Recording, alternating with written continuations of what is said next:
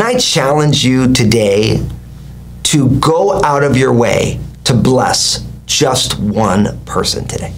That's the challenge.